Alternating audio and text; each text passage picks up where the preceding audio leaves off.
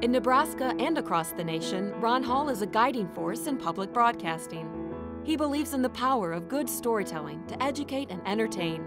Since the advent of public television, he has connected people to their history, culture, and to each other.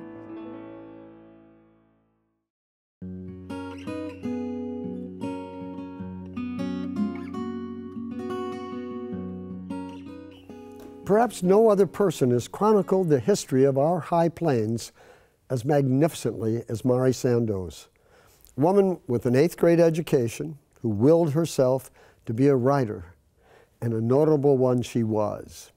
With books like Old Jewels, Crazy Horse, Cheyenne Autumn, The Cattlemen, The Buffalo Hunters, and over 15 more books worth your time. Here she is from the early 1960s. I never write a book unless it's going to contribute to my knowledge.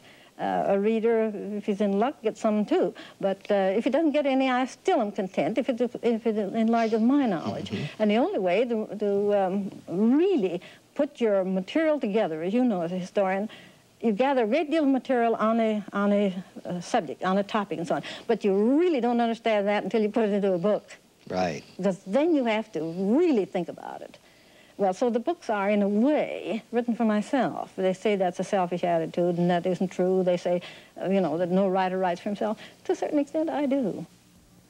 Biographer, historian, storyteller, and teacher, Mari's energetic style is distinctively and recognizably her own.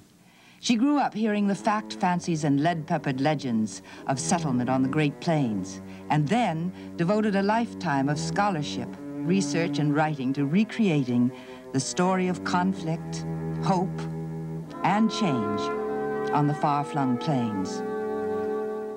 I didn't decide to become a writer. I just got bored without having any stories to read, and the storytellers weren't always around, so I started telling myself stories, also my younger brothers and sisters, because they were always in my care.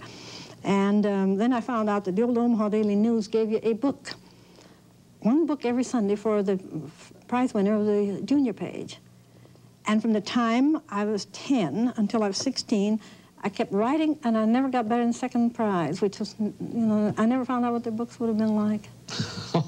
Then I was superannuated, you see, in that, and that meant then I had to have an education. If I was going to go on writing, I had to have an education. So I had to, and the only way to finance it was to teach school. Well, we consider the Old Jules place our home, you see. My 5 brothers and sisters live around there, and one of my sisters, she runs the Old Jules place. And we all consider that home. That's still home to us. And I have an office in New York that I consider an outpost among the Aborigines, you see.